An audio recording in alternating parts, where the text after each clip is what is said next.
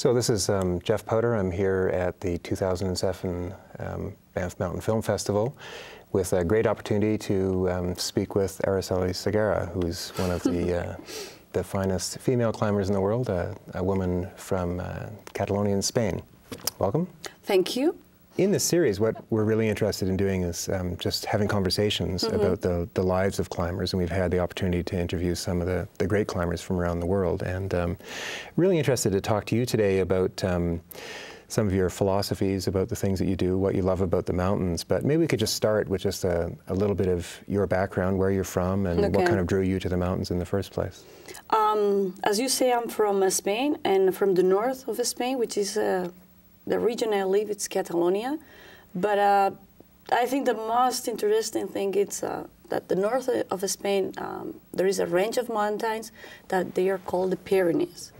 And I'm pretty close to those mountains. So a little bit is being close of those mountains, finally you get a climb. And also because there's a lot of tradition, trekking tradition there. Every single little village has an alpine club, and that attracts a lot of traditional, how do you say, hikes. They prepare or they create those courses in autumn, so people get to learn how to ice climb, if there is ice, which is every day less and less, how to rock climb, how to do cross-country skiing, so all that sports. So finally, I got in touch with one of those courses when I was 15 years old, like a couple of years ago, and I just start doing that sport through an alpine club. And did you have a family connection to the mountains as well? Yes and not. I mean, my family doesn't really do this sport or those hikes, but one of my brothers, he was doing spelunking. So he invited me to try to do that. But after that, after I did that course, I keep doing different, we can say, little spelunking expeditions without him. Well, you know, a lot of people that we talk to here really have a sense that even early on, somehow, there's something about the mountains that really hits them in the heart, and that it's hard to kind of move away from that. Not that they would want to move away, but they know that it's in them somehow. Was that true for you? The beginning, that touching thing, maybe was the mountain, but it was more the people. I start like doing things and getting like attracted to, I don't like to say risky stuff, but kind of that idea of adventure things, because you don't know what's after. That for me, it's the definition of adventure. That's why going to Everest right nowadays is not an adventure. You already know what's going to happen. But those little trips where you don't know what will happen with friends, that for me was the magic word. Make that thing special, different to the rest of the things I tried before. I've been doing kayaking, competing on that, athleticism, different kind of always sports. But this one had something special. And the relation with my friends was the special thing. Besides the mountain. But I think I discovered the magic of the mountain after. Well, I think for most people it has to be kind of a package. You need to have the relationship with others, which climbing is so good at doing because we're connected by a rope. And then for sure the history of things, the power of the stories of these places, but also the risk. So you said a second ago you don't want to say that it's the risk. Is that because you've experienced other games like kayaking and there was risk in that, but that just didn't grab you the same way? No, I don't like to use that word. It's very easy to use it in a sensationalist way. And I don't like it because that.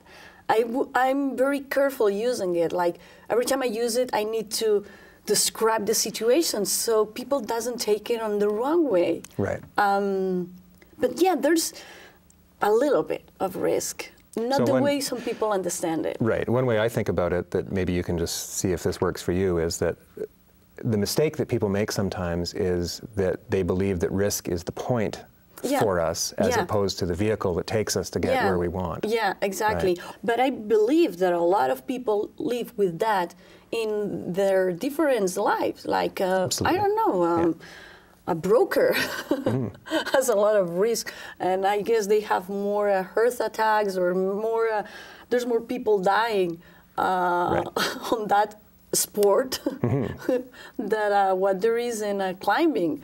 I mean, there's risk in different areas and different stages and different lives, styles of life, and it's something that you can assume and you can deal with it, like knowing how to be as safe as possible. Right.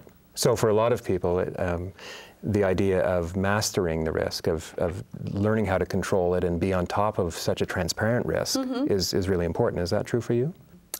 I don't wake up one day, the day I'm going to do any kind of climb, I'm not waking up thinking, okay, I gotta control the risk today. And the risk, no, that word is not going around my head. I think about other stuff, about the conditions, that I have to be careful.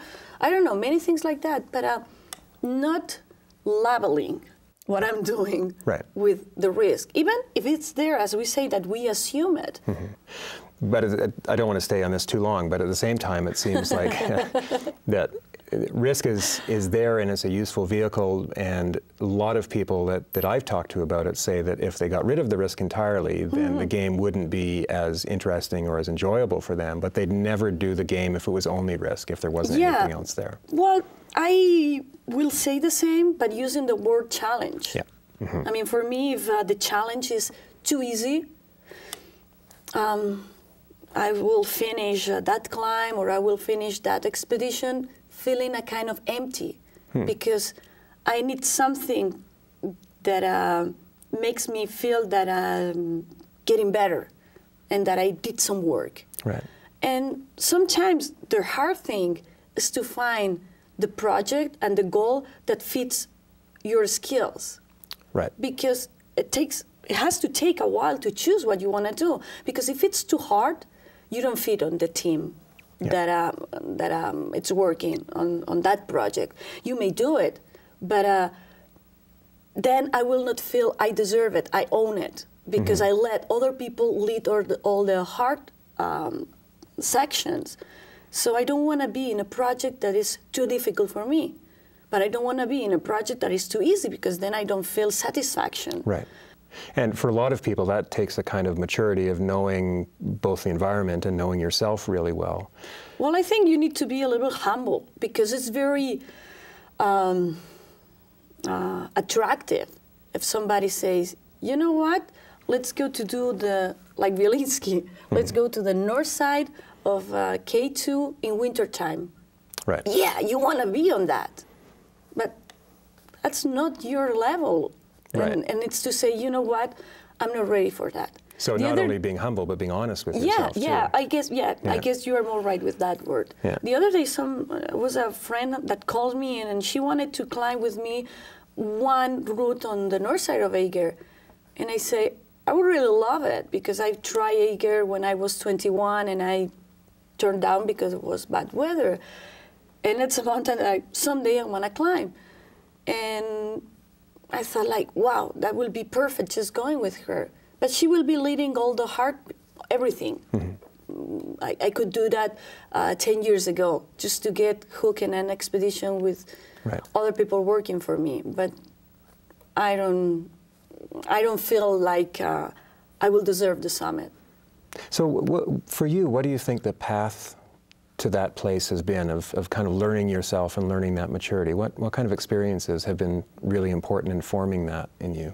I don't know how I get into this point. Probably, and I guess I'm going to go to that word many times in this interview. My friends, just seeing looking the things they are doing, or how they act, or admiring them by their principles. And then is when you think like, you know, I want to be like this. I want to be, what I admire on this guy, that he's honest. And I want to be like this. Probably that's what makes me grow to the level I'm right now, which is, I don't know which one it is. I mean, I guess I still have a lot of things to learn. But I mean, it's a really interesting comment, because one of the continuing themes in this series and any conversations about climbing is the idea of mentoring, you know, somebody who really kind of helps show you the path. And sometimes that doesn't have to be like an older person, or it can just be with friends who choose to do something. Sometimes it's young people. Yeah, absolutely. That there's things that I can see in young people that is like, I lost that. Once I have it, and now I lost it. Why I lost, for example, I don't know why sometimes climbers, they get into that dark side that they have like envy, and they start criticizing other climbs or other people that they don't know.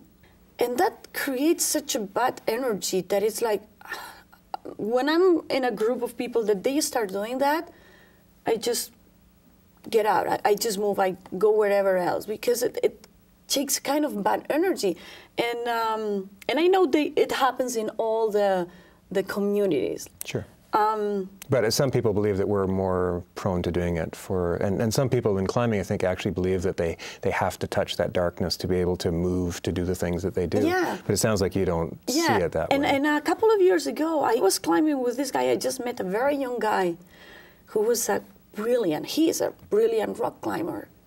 And we spent like 2 or 3 days climbing together, and he was so clean. He didn't criticize anything. He was pure in some way. And I was like really watching at that. It's like, I want to go back to that thing. I don't know what, I remember I was like this when I was young. There were issues that were not part of us. Right. And after you grow, it's like sometimes you get to places that you don't know how you got there. So looking at young people also, there's things to learn. Yeah, absolutely. So I mean, interesting to hear you talk about that change that happens to people sometimes. We're vulnerable to those kind of influences. So what's kind of pushed you, do you think? Because I imagine in many ways, you know, you've become a very well-known climber. Right? You're a woman. That changes some things for some people anyways. Unfortunately. Yeah. You've been in some pretty high-profile situations, like Everest in '96 for sure, and some of the things that followed after that. All of those kinds of things can be pressure to take you into a different place than some other people might go. Yeah. The first thing, and I didn't want to interrupt your introduction when you did it, but I don't believe I'm such a good climber. And I'm not trying to be humble here.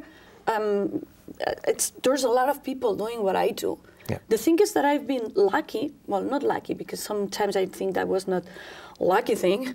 I've been in touch with media or with documentaries or with whatever, so people know me instead of knowing other ones. But there's a lot of really, really good climbers. Yeah, I mean, that was going to be my question for you is, why do I believe that then? And I think you've answered it in the sense that sometimes it's the media itself that generates the buzz and it blinds us to other people in our own community who we should know better. Yeah, media creates how you will say, characters or somebody that looks to the audience or to the public like a great and unbelievable climber, and probably has an average level, which that's what I consider I have. I'm not a bad climber, but I'm not an exceptional climber. Right. So let me put something else on the table, because I think it's quite an interesting thing. When I was just reading some things about you to try and think about this interview, the other thing that comes up for you that might not come up for other people, and I wonder what it's like for you, is, I mean, I don't read any other place where somebody is described as being a model and a television host and all these kinds of things. I mean, that changes you too, that people are going to look at you in a different kind of way. How do you feel about that? Well, those are works that I do, and I just consider them jobs. Okay. Like, that's the way I pay the bills. Does anybody give you a hard time about that? a hard time for working on TV or doing documentaries or hosting a radio show? Or? Well, I just think it's interesting because, you know, in our game, we try not to do the thing, for instance, of, you know, he's good looking or he's been in movies or he's done any of that kind of stuff. But yeah, but if I can get a job modeling, why I shouldn't? Yeah, good for you. It's going to pay my bill or my next expedition. That's the first thing I think. Every time I get some kind of engagement, it's like, where will I go with this money? Yeah. It's like I'm seeing a mountain every time I have an opportunity to do an endorsement for a product. So I don't care about the others will say. I'm sure there's going to be people criticizing, but it's envy, and what I gotta do? Yeah. I don't good care. For you. I think that's really great that you can do it that way, because I think it's the same kind of thing when people look at women climbing. The question that often comes up is, should that make a difference? And I know you were on the panel here this week about you know, that issue with people talking about where are the women, why, you know, are they as present in climbing as they should be, and if not, why? What was your answer to that? I was like, the thing is, that question or that issue or that idea, it's been there on and on and on and on. Yeah. And I guess it's time to move on. That I guess they didn't really get my point when I was saying that I don't like those female expeditions. But because it's like if there is a female expedition from females that they know each other and they've been planning some trip each other for weeks or months or years, and they've been climbing each other because they are friends since a long time ago, that's the same thing I do or anybody does in a normal expedition with friends or teams. But women's not the issue. It's something. It's friendship that's the issue. Exactly. Yeah. Or the goals, or what you share, or what's your project. But when it's something that it's commercial, and for me it's faking, and I don't share that idea. And also because sometimes they make those expeditions look more important, and that's media game. Right. More important that. And more interesting, and they try to sell us that what they are doing is unique. Right. And it's not a bad thing. I mean, they are doing the effort, and it's probably something very precious for them. But don't try to sell me that what you're doing is unique because you're a woman doing it. Like going to show you a female expedition. Come on, it's been climbed thousands of, hundreds of times. So, big deal. So why do you think women decide that they have to do that? Because it's quite a conscious choice on some people's part. I guess it's just a way to get the money to go and do it. And that's not doing any good to that cause that we want to have, that be considered like equal. Like, for example, there's a really good climber in Spain. It's called Silvia Vidal. Mm-hmm. She's doing the big wall climber. Yeah. Well, when she climbs something, it's Silvia Vidal opened that route. It's not a woman opened that route. Right. So it's the name what it's considered. It's her as a climber. I think that's the objective, the goal that we need to get. Not like woman expedition going to show you. When you put that word in front, from my point of view, it's, you are getting into a contradiction, because then you don't get into the point that that we've been fighting for. You know, that sets up some interesting things for yourself. Some women have decided these days that they want to go and climb only with women. That's just easier. It gets rid of some of the issues that get in the way. Yeah. And I've heard women say things, for instance, like, if I climb with men, people always assume that he does all the leading, or that, you know, I'm second to him somehow. And it sounds like you feel like that doesn't have to be the case. No, because as I said the other day on the panel, it's climbers. That's it. It's names, persons. Doesn't matter if it's a man or a female. It's like, so what? Yeah. And yet at the same time, you know that you capitalize on it to a certain extent, right? I mean, you get media attention because of it. Yes, but I gotta tell you, that I know somebody in Spain who's a male, it's a man, who he does publicity also, because he works as a model. Right. He's doing that too, because he's good looking. Right. But it's, you know, it's interesting, of course, because the finger is going to be pointed more at you than it will be at him, and that's kind of unfair. Yeah, and he's doing the same thing I'm doing. Exactly. Yeah. So let's take that thing off the table. Yes. And talk about some of the other experiences, because for sure, I mean, you know, you can downplay your accomplishments, but the reality is that you've done some really fascinating things. Not necessarily better than anybody else, but in life, still some pretty fascinating things. I mean, I'm proud of most of them.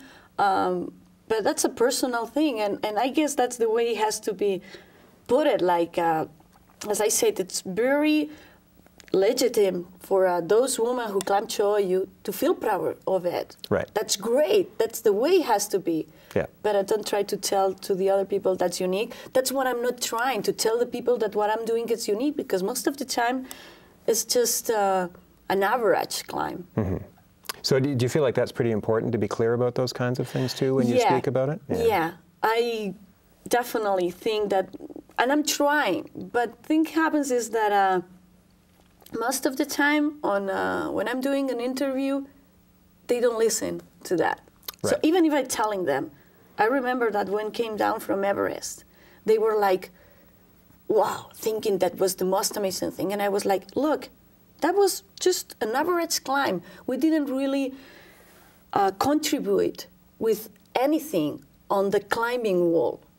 It was an average climb to Everest. It was different about, we were shooting a documentary, that was something unique. Right. So I'm always trying to be very clear about the climbs I do. And if I ever do something unique and spectacular, I will say, I will point it, it's like, this is good.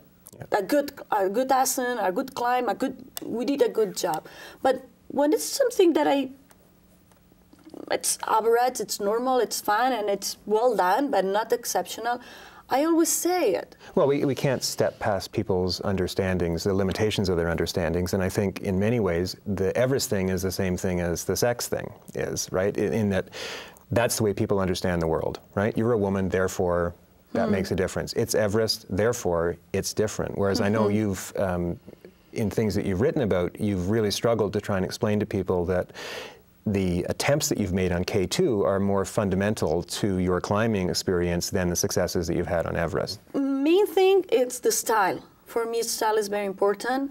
When we climb Everest, I was telling them, I never climb with oxygen. I don't use oxygen. I don't like oxygen. But they say, well, this is a job. Right. And we are going to use oxygen. You have to use oxygen.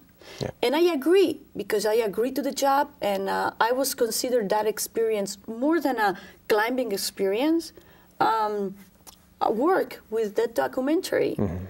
But besides that, all the rest of expeditions I've done, they've been without Sherpas and without oxygen, and as light as possible. And I know, at least I know that what I reached by myself.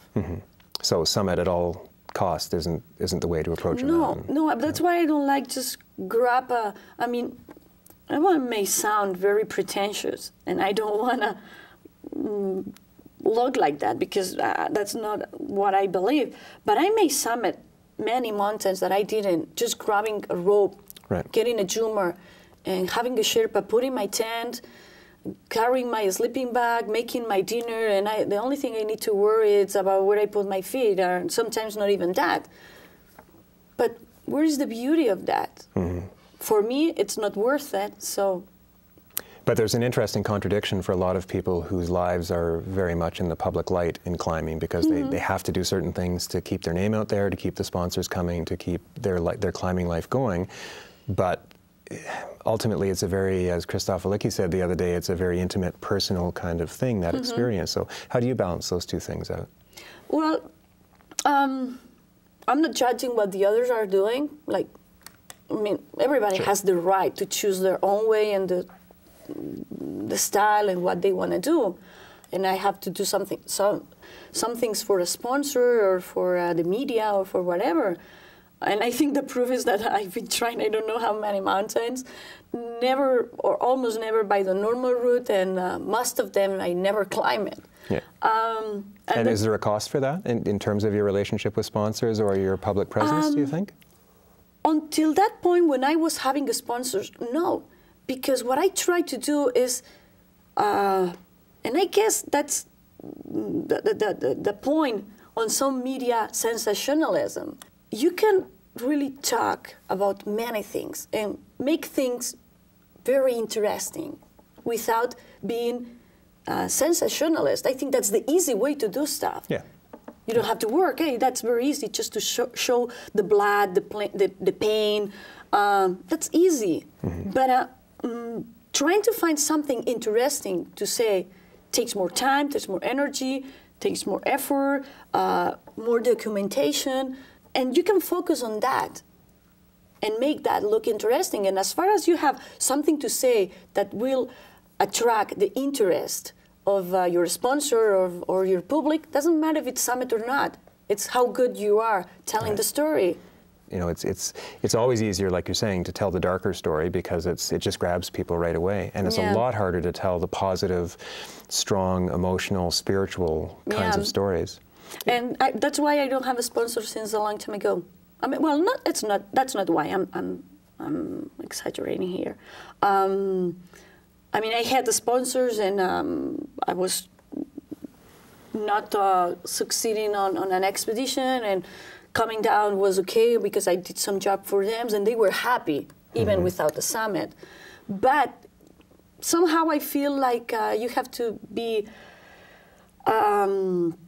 excusing yourself sometimes. So I decided that I will do less expeditions to lower mountains, maybe harder mountains, but short trips. Mm-hmm. So since 5 or 6 years ago, I don't have, I don't look for the sponsors for the expedition. Even if I've been, actually I was to Kanchan and to all those mountains, just paying the expedition from my pocket. Right. But in a way, it's like more relaxing, not because the sponsor, I gotta tell you, more because the media, because somehow they judge you. And it's like, do I really need that? Do I really want that? It's like, not really. Yeah, and for a lot of climbers, it's very much, or adventurers of any kind, it's a double-edged sword, right? There's a positive to getting that kind of coverage in the sponsorship, but it's outweighed for a lot of people by the negative side of it. Yeah. So one of the questions that a lot of people who see the lives of adventurers, and a lot of adventurers have about successful lives of adventurers, is how do you do it then? If you don't have to turn to sponsorship, how do you make a go of what you're doing? I'm not really preparing my life. I don't know what I'm going to do in 2 months. But I work a lot doing conferences for companies to get into different points. Like motivational speaking kind of thing? Yeah, but sometimes I'm talking about innovation, not about motivation. So I'm getting to different points, or about change management or that kind of stuff. I work in the different shows on the radio, sometimes on TV, just showing documentaries, always related to the things I know. I mean, I'm not going to do TV shows that don't talk about sport, wilderness, or things like that. Even recently, I got a request for presenting a sex show on TV, and I was like, what? It's like, because I climb Everest, do you really think I'm able to do whatever? It's like, well, no, a lot of climbers would think that about themselves, yes. Yeah, but it's like, I'm trying to be kind of following a line. And now I'm working in that project that I guess will be someday paying some bills, which is drawing this children's book. And we'll see how that will turn in a few years. Yeah, I mean, is that part of your role, do you think, to kind of motivate other people through your own experience? Is that something that's important to you? Well, I don't know if that's, maybe there's something inside my brain that was inside my head telling me that that it will be neat if I will draw those stories for children. And I don't really know the reason. Maybe I will find out in a few years why I'm doing that. Mm-hmm.